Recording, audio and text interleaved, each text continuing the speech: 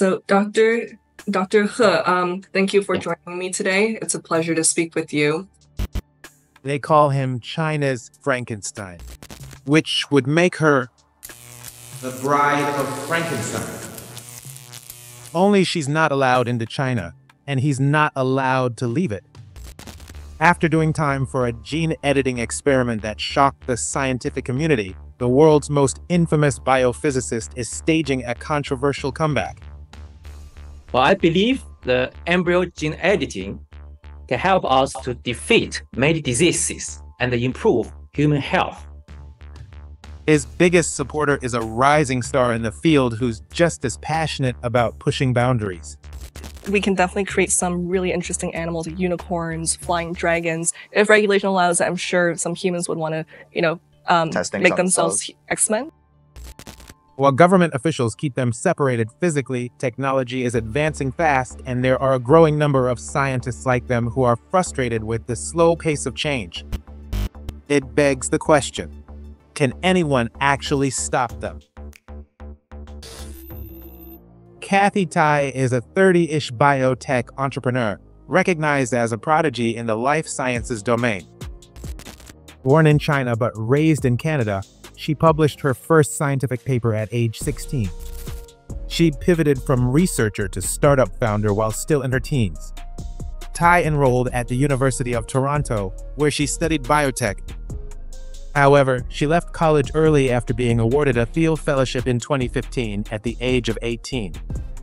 The fellowship gives $100,000 to entrepreneurs 22 and younger who are willing to drop out of school to build companies. With the funding, she co-founded Renomics, which focused on analyzing genetic variants for clinical diagnostics. Her stock rose rapidly. She became the youngest partner at a Silicon Valley venture capital firm at 21, made the Forbes 30 under 30 in healthcare by 22, and founded Locke Bio, a digital health and telemedicine platform, by 23. You can use our platform to launch your own consumer-facing telehealth or online prescription service. In early 2025, Tie teamed up with biohacker Josiah Zayner to launch the Los Angeles Project.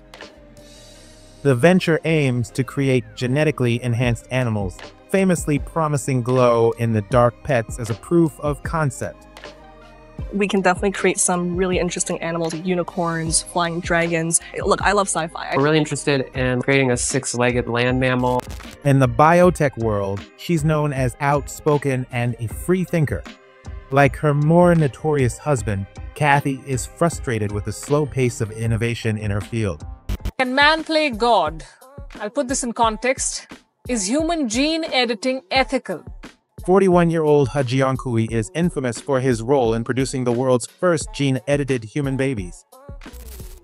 Two beautiful little Chinese girls named Lulu and Lala came crying into the world as healthy as any other babies a few weeks ago. The experiment ultimately landed him behind bars for 3 years. A native of China's Hunan province, the biophysicist got a doctorate from Rice University in 2010 and conducted postdoctoral research at Stanford. Around 2012, he returned to the People's Republic as an associate professor at the Southern University of Science and Technology in Shenzhen. That's where he established a lab focused on genome sequencing and gene editing. Everything changed in late 2018 when he announced a major scientific breakthrough in a highly unorthodox manner. Through a series of YouTube videos in 2018, he revealed the birth of the world's first gene-edited babies. It was just days before a major scientific conference. He calmly described how he used a powerful gene-editing tool called CRISPR-Cas9 to edit embryos.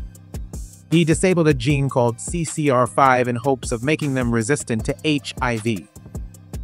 This surgery removed the doorway through which HIV entered to infect people. The father was HIV positive, but the mother was not. The gene editing was done during the in vitro fertilization process. The Chinese government generally prohibits IVF for people living with the virus that causes AIDS.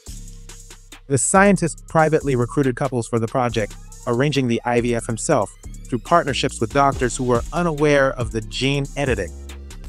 The news shocked the world and triggered immediate backlash from scientists, ethicists, and governments. He basically trod all over international consensus about ethical limits about gene editing. It broke right before the Second International Summit on Human Genome Editing in Hong Kong, where he gave a now infamous talk defending his actions. Scientists feared that the work opened the door to so-called designer babies and that off-target effects might harm the children later in life.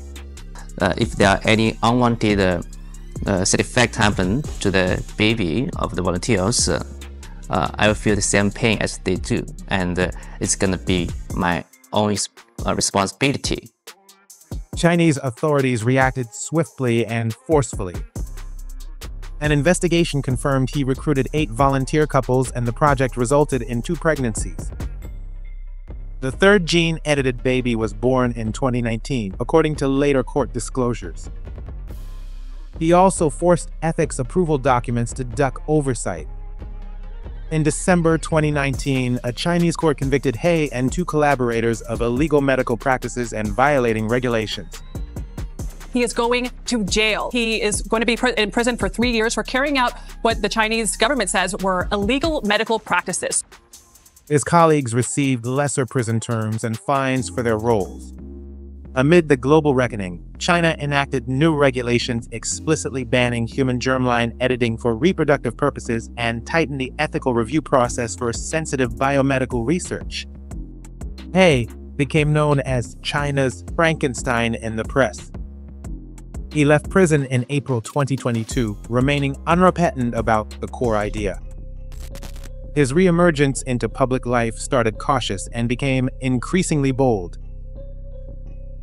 In 1796, Edward Jenner submitted his paper on the smallpox vaccine discovery to Royal Society for publishing, and it was rejected.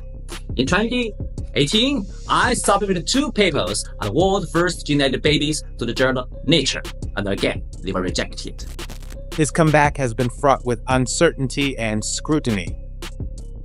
His role as a research professor at the Wuchang University of Technology in Wuhan ended after only 5 months when the university reportedly fired him for speaking to foreign journalists about his work.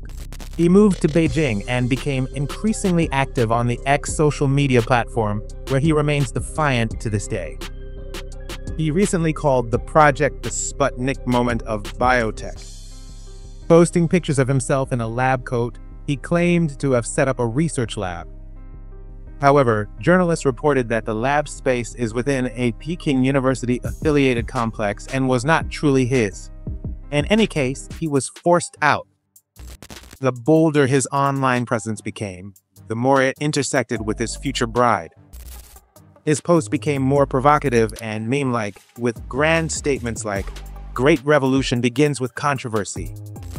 While this was going on, the scientist apparently connected with Tie, initially through professional intellectual interests. Then, based in the US, Tie conducted an interview with He in early 2024, which was published on NASDAQ's website. What do you see as the next chapter of your scientific career? I have proposed a research project using embryo gene editing to help prevent Alzheimer's disease, so our next generation will no longer worry about Alzheimer's. It has since emerged, Tie was the strategist behind the social media transformation. As his comeback gained momentum, the two grew closer, and by early 2025, it was obvious they were an item. The couple wed in Beijing in April 2025. As noted in Chinese media, it is He's second marriage. He publicly announced what he called a surprise marriage on X, even declaring that his new biotech venture would be named Cathy Medicine in honor of his bride. Despite the hopeful start, the newlyweds have spent most of their marriage so far physically separated. Weeks after the nuptials, Tie posted an update saying that the two may never see each other again. She said she intended to move to China to be with her husband and had sold her place and her car. While traveling to Beijing, she was stopped at the behest of Chinese officials during a layover in the Philippines. Authorities informed her that she was not allowed to enter China. she ultimately returned to the States. In an interview in May 2025 with tech journalist Ashley Vance, she described herself as collateral damage in a larger conflict. She believes Chinese officials blocked her entry as a geopolitical move to stifle their planned work. She suggested her advocacy for controversial science may have prompted the retaliation. Observers believe Tai is rebranding her husband as a biotech rebel to win favor with younger and more contrarian audiences. Some experts suspect that behind the curtains he may have tacit support or at least tolerance from certain Chinese officials who are eager for biotech advancements. They point out that he has become progressively bolder in his public rhetoric over time and that the Chinese government could easily silence him if that's what they wanted.